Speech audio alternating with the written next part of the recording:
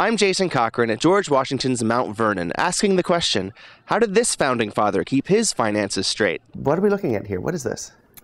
This is a distillery and fisheries ledger that dates to 1799 to 1801, and it's a detailed chronicle of Washington's commercial distillery. He was one of the few of our founding fathers that really had a successful plantation that was not sort of in debt at the end of his life. And we even see examples of a few women that held accounts with the distillery. So for Elizabeth Washington, we see DR, which is a debit or a debt, and she's purchasing 11,000 herring that were caught in the Potomac River. Contra CR is the credit. She provides Washington with barrels of corn and with barrels of rye. If you look, the debit is exactly to the penny the same as the credit. So he was making sure these books were perfectly balanced. I'll also show you something very special.